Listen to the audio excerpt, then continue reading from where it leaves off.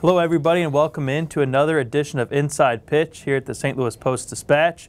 I'm Ben Frederickson in alongside Jeff Gordon, and today we've got a little bit to talk about, Gordo. Oh, yeah. The Cardinals over the weekend make the move to fire Mike Matheny and move forward with interim manager Mike Shildt. They have said that Shildt is going to get what John Mozeliak said was an extended interview, 69 games to try to prove why he should be the manager moving forward, while they're also doing their due diligence on a potential manager search. Where things stand right now, with the Cardinals preparing to come back from the All-Star break, where do you think Shilt's chances are of keeping this job long-term are? And who are some other names that you've seen talked about or that you would like to maybe be considered if the Cardinals look to get someone besides the interim manager, Mike Shildt? Yeah, there's so much to look at here. What does the team do from here on out? Boy, thanks for the job. You got 5 games against the Cubs. You can, if you win 3 of those games, you stay in the hunt. You show some promise. You get some guys on track. The new hitting coaches have an impact on the guys. You get things going. You see a reason to go forward. Hey, great for Mike. He turns things around. But the other thing that could help him, if they decide, you know what, maybe we need to just go younger and start building around a younger group, maybe that helps him as well, given his teaching and communication skills.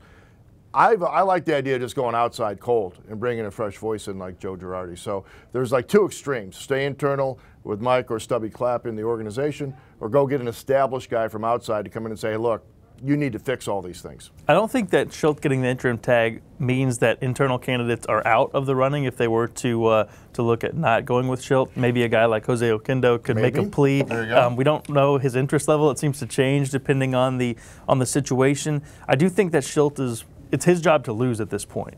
And that's why he was tabbed as the interim, and that's why the Cardinals have kind of groomed him for this.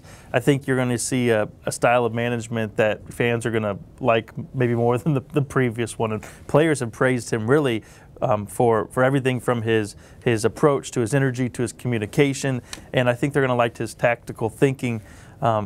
I think they're going to like that as well. So a lot of these guys know Shildt. I think the players know him a lot better than the fans know him, because he has coached for almost a decade in the Cardinals minor leagues. So I would say that if the team goes on a run under him, if it makes a push, I don't know that they have a win total in mind, but they've got some marks they want to see hit. They want to see the team run the bases better. They want to see the team play more fundamental baseball. They want to see a better energy about the team. And if Shildt can lead to those things, I think it's going to really help his case. Girardi's a fascinating name because he's very close with President of Baseball Operations John Mozeliak.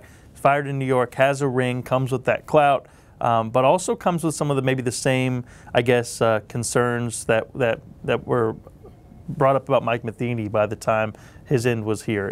Can he relate to young players? Is he going to buy in on the metric side of things now that things are moving that way? So that would be something that I think the Cardinals would want to hear from him about where he is, and the big question is if he wants to do this.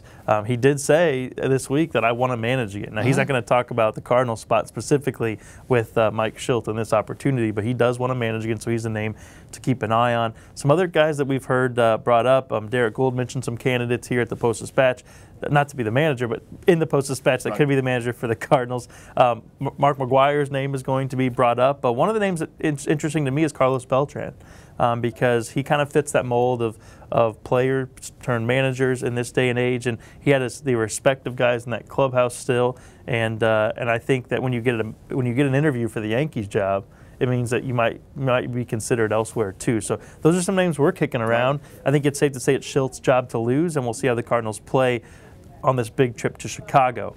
Will he bunt guys from second to third base? Is that a good strategy?